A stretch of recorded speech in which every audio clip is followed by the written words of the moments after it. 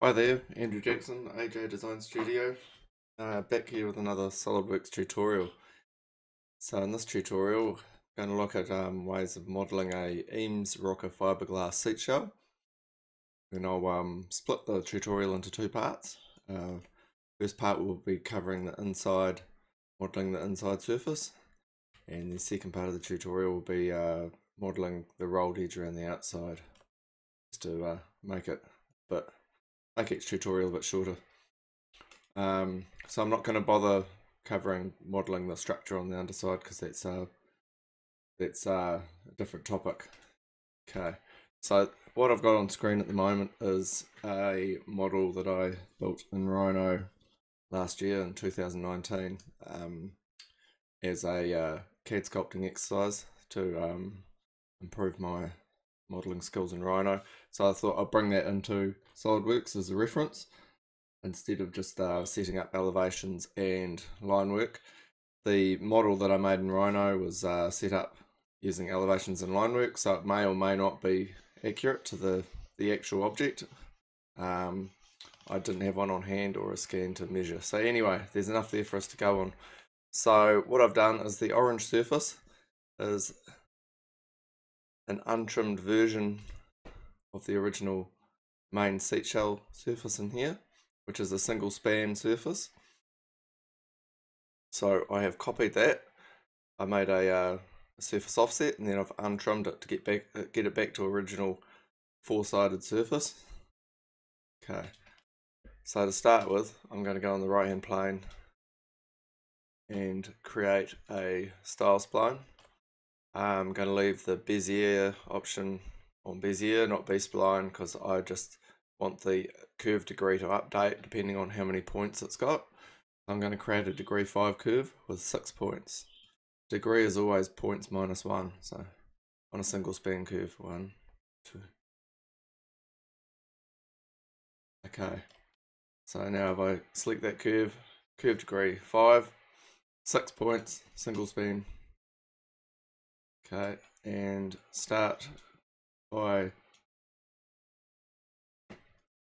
moving the points around.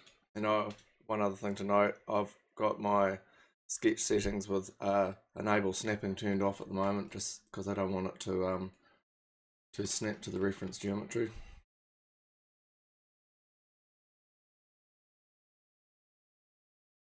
I think I'll probably have to add another point in here to get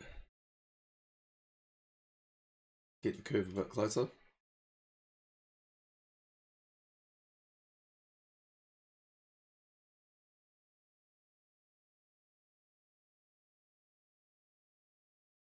I'm going to add one more point. So select the spline. Because I've got no constraints on it, it means I can just change the curve degree. If I change the curve degree to 6, that means I'll have 7 points, control points. What does SolidWorks call them? Control V, control vertex, CV, okay.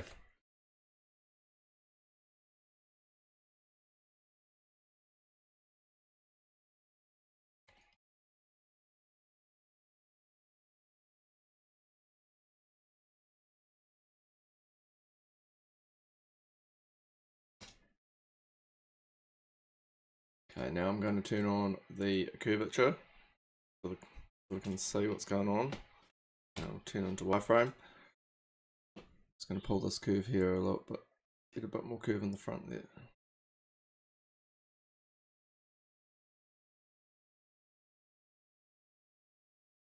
Okay, I think that'll do us. As I said, this is just an approximation, so turn the curvature off. We'll accept that. You can dimension the spline if you want. With the style spline, it's pretty straightforward to dimension all the control vertices off planes or off the origin. I'm not going to bother at the moment for this. Okay, so that's our centerline sketch. Now I'm going to model the bottom. So to do that, I'm going to create a plane that is normal to our centerline. So pick centerline, pick the endpoint. Okay, so that is normal. End of the curve. Let's resize it a bit. Actually, you know what I'm going to do, because I want it leaning back. Plan B, right plane, create a line off the end of our, might turn my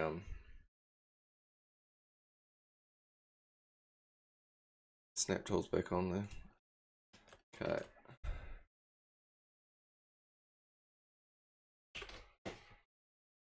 And then we'll create a plane through the line I just created. That is perpendicular to the right plane. Okay, now you can see that's going to line up better with the shell there. So create a sketch on the plane just created. We're going to create another style spline, leave the Bezier setting, the spline type setting on Bezier, so it will just adjust the degree to suit the amount of control vertices we create. So I might create 1, 2, 3, 4 to start with, and we'll make the curve, the spline, coincident with the end of our center line, and I'm going to put a vertical horizontal constraint on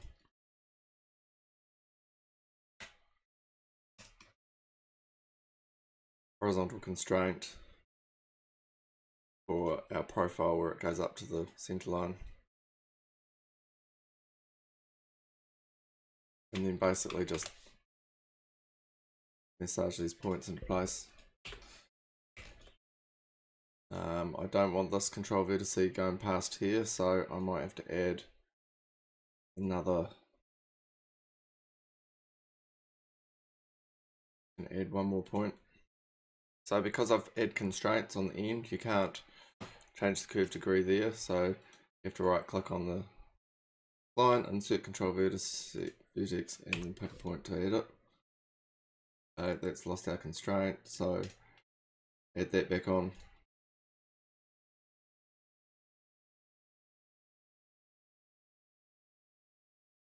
Okay, so these are almost collinear, so I might just make those collinear so we don't get an inflection there with the curve going back the other way. Okay, that's good enough for the front profile. Now I'm going to do the top profile, and hopefully I'll just be able to make the plane normal to the center line. It's close enough.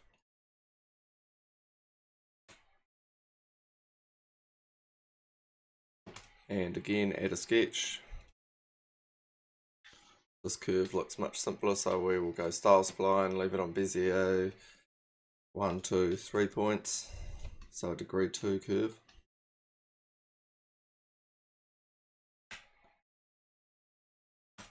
Coincident with the end of our center line.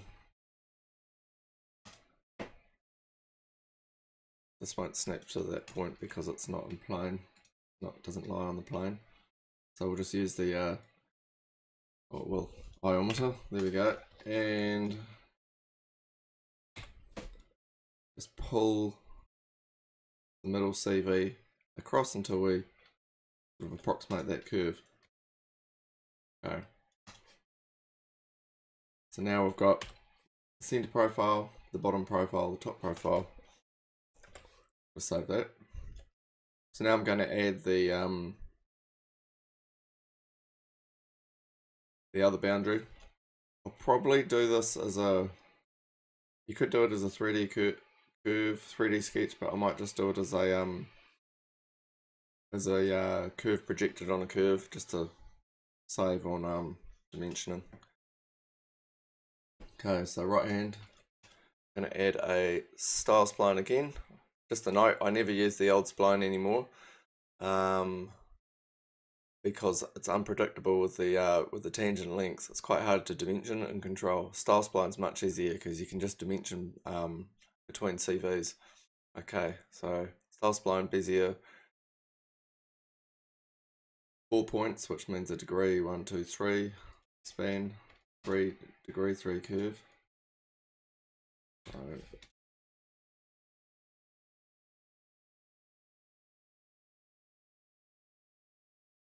Okay, endpoint here.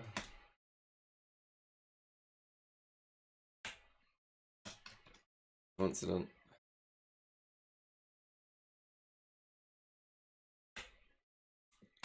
Coincident. And then we'll just drag the handles around.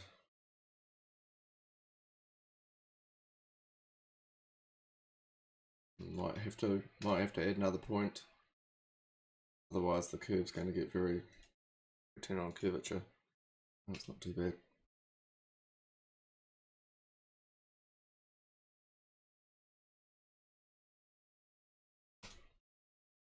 I'm going to add one more CV.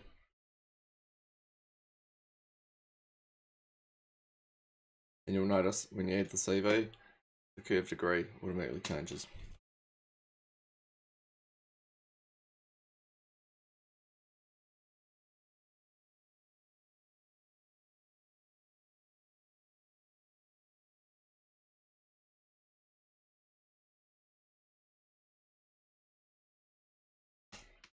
Okay, that'll do us for that view. We're just going to right click on there and turn off the curvature comb. So I want to intersect this curve with a curve going the other, like from another projection. So I could do it from, probably makes sense to going from an angle looking down here. So I'm going to create a plane between the endpoints of the curve I just created and make that perpendicular to the right plane.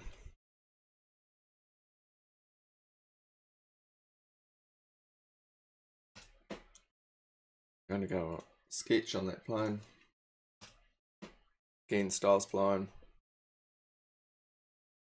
1, 2, 3, 4 points.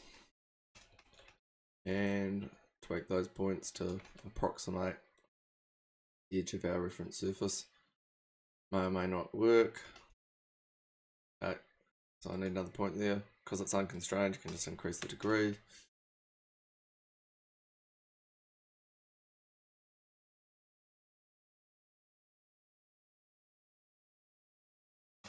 Okay. So now I have to project those two curves onto each other. So you're going to insert curve projected and sketch on sketch. And then in your tree you pick your two sketches, sketch and sketch, which gives us our 3D curve. I always like converting entities with a curve into a 3D sketch, because curves sometimes can be a bit fussy when you're trying to add constraints with other sketches and what have you to them. So just go insert 3D sketch, select the curve, convert entities, go OK. Now the curve, hide the curve, so there we go. So now I've got the exterior boundaries. Just going to drink my coffee. Okay, we've got the exterior boundaries. So this technique is called overbuilding. I'm making one big surface that is bigger than what we need. So if I bring up the reference there, as you can see, the surface has been trimmed back to a boundary that's on the interior. Why do that? Okay, what's a good reason? If we have a single surface like this, there's less chance of getting any wrinkles or discontinuities across the surface. It means more manipulation of, and maybe putting cross curves in to control the form, but it also means less patches. Trying to put patches in here to create this inside surface here could be a bit of a nightmare, because you want to try and make all the patches four-sided boundaries. So in this case, easier to make a bigger surface and then just trim back to where we want the trim to go. Okay, so I'm going to create the surface. Let's try a boundary surface first. I'm going to hide my reference. So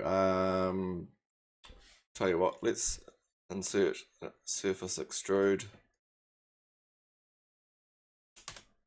20mm. You can just make your center line profile normal to profile, but I'll just make it tangent to the surface.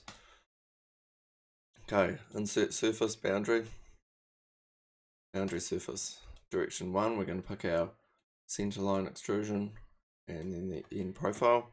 Direction 2, top profile, bottom profile, and then the only constraint we want to add is to edge 1 here, which is tangent to face.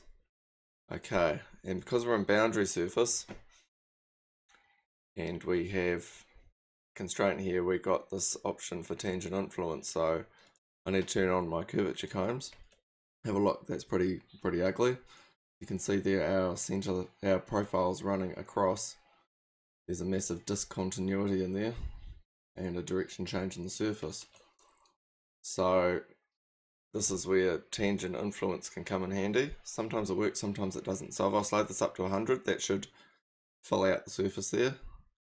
Okay, let's fill that out. Oh, hello, look what it's done here. Made our profile and put this big wiggle in it at the front. So if I turn that down to 0 again, that's cleaner there, but ugly the other way, other direction. If I slide that up to 100, alright. That's a problem with boundary surface. Sometimes this happens. So I'm going to go for plan B. We'll try a loft. So insert surface, loft. For profiles, I'm going to go from the extrude to the outer profile, guide curves, top to bottom. Okay, and edge 1 we're going to change to tangent face. We don't want to make it curvature continuous because our top profile isn't curvature continuous, and because we're mirroring this across, it will become curvature continuous if it's tangent to the center line there. Tangent across the center line when we mirror it will be curvature continuous. Okay, so looking at the curvature graph, that's much cleaner. We don't have that big discontinuity there, and at the front there's no wobble. So that's interesting. So always try a loft. If you can't get boundary surface to give you a clean surface, try a loft. A loft can be a bit fussier with the inputs, but that looks better. Okay, so I'm just going to save that, and I'm going to bring up my reference surface. We're not exactly on that surface because the Rhino model, I manipulated all the points by hand to get the shape I wanted, so it's unsurprising that we're off there. I can put another control curve across in the loft to make the shape follow through the bum area. But I'm just going to check before I do anything like that. I'm just going to check put a zebra analysis on and check my surface. Okay, so I'll turn off the Rhino surface. Okay, so I'm going to view, display, zebra stripes. Okay, here's a word of advice for anybody using zebra stripes. Whoops. Okay, back into zebra stripes. Turn the quality up, which does nothing. Next thing. Well, the quality just makes the mesh finer. Next thing, make yourself a file which has stripes in it. So, because see how these are blurry on the edges? I can't figure out if it's using a bitmap and it's a low res file, but it gets a bit indistinct when you're looking across continuities, across boundaries of surfaces, like over here. So I'm going to pick from file, and then I've got this file here which I made in Photoshop, which is just a series of stripes, and because that's a higher res image, sure it's a little bit blurry there, but generally you can actually see there's no blur here. There's a bit here, but it's much clearer than using the built-in zebra.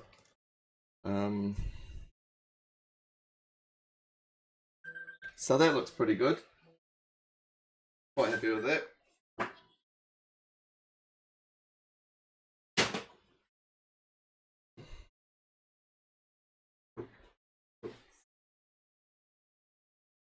So now I'll turn the zebra off, and I will turn on curvature.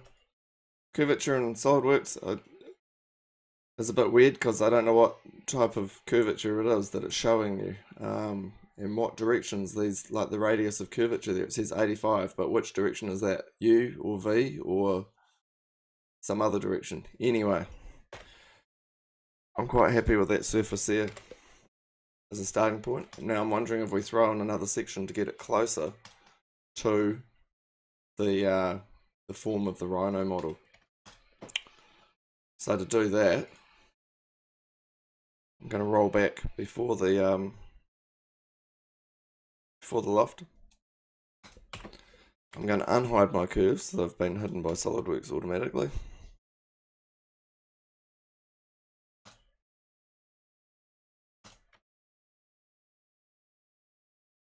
And also this profile here. I want to run a profile across here. So I can try and run one off the middle. If you ever try and add a plane and you have a surface edge, it automatically highlights the midpoint and normal to that. But that's way too flat. I want it to run sort of evenly between the two curves. So in that case, to control the plane on the right hand plane, I'm going to put a sketch and we are going to manually pick somewhere to put.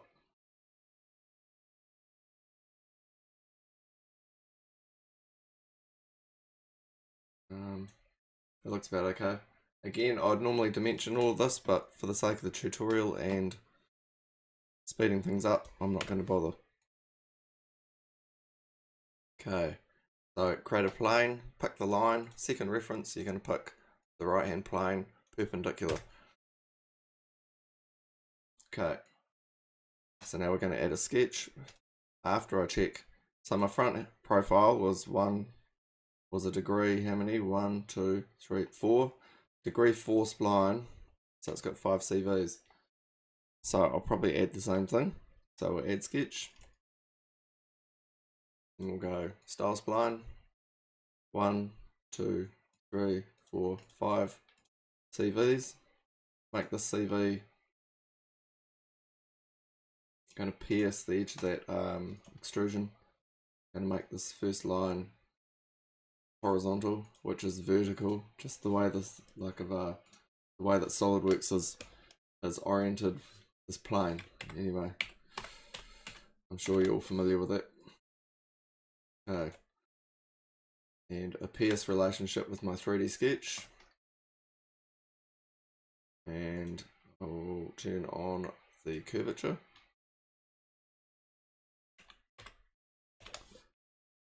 And I'm just going to walk this sort of roundabout, and then I will turn on my orange surface and I'll select it and tools, sketch tools, intersection curve. That is going to be deleted. That is just a visual reference for me to use to match my spline up to.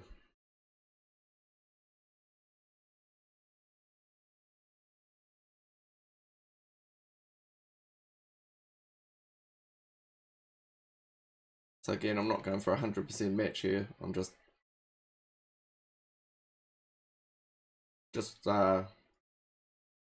blocking out the spline so it's fairly close. Okay, turn off the curvature. Display. Tangent to the center line because we've got a horizontal or a vertical constraint there.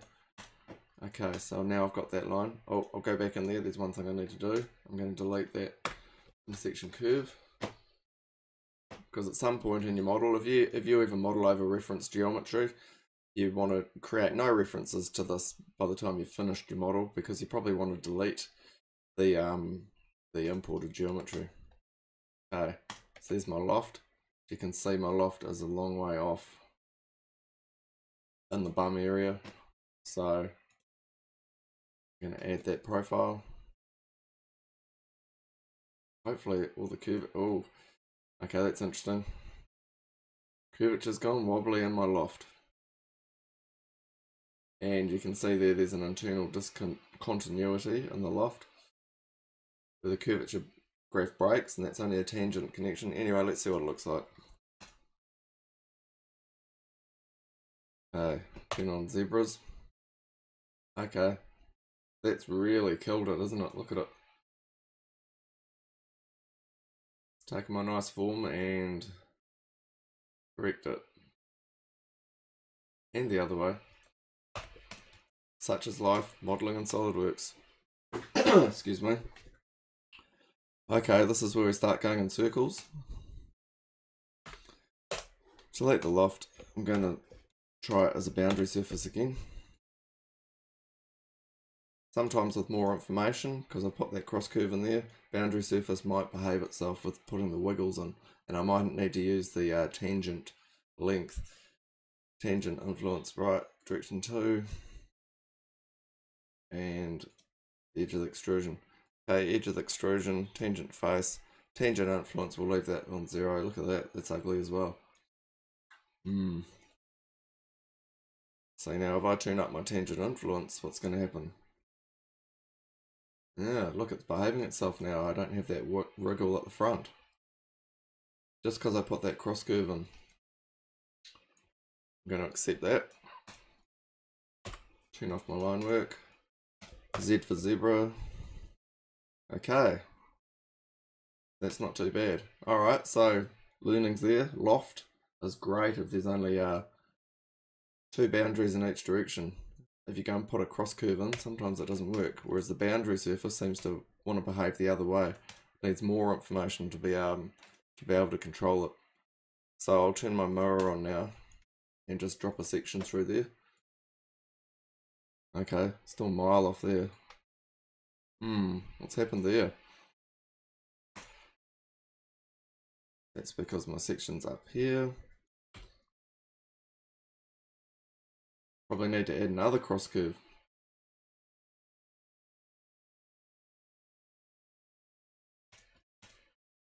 Anyway,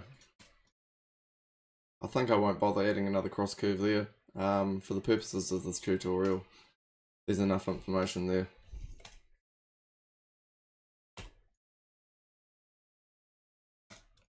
Okay, so let's say that that's our base surface. Next step would be to trim the exterior edge out, ready to make this rolled edge. I will do that in the next tutorial in another stage, just to make this simpler. Okay, thanks very much, AJ Design Studio. Hope you watched the second step of this tutorial, modelling an Eames rocker. Cheers.